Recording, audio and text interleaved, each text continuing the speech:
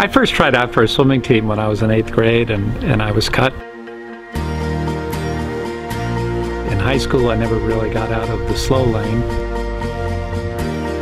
The thing I realized was that learning to work with the water, not against the water, was the way to swim better and faster and achieve a lot more success than you thought possible.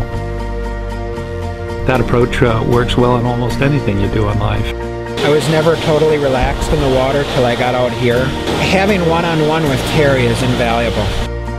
I broke 2 American records. The things you learn are translated even for elite athletes. It's such a gift for me, like being afraid of water all of my life, and now I can swim 2.5 miles. That realization that swimming can teach great life lessons and really lead you to be happy and healthy makes me so passionate about teaching this and sharing it with others.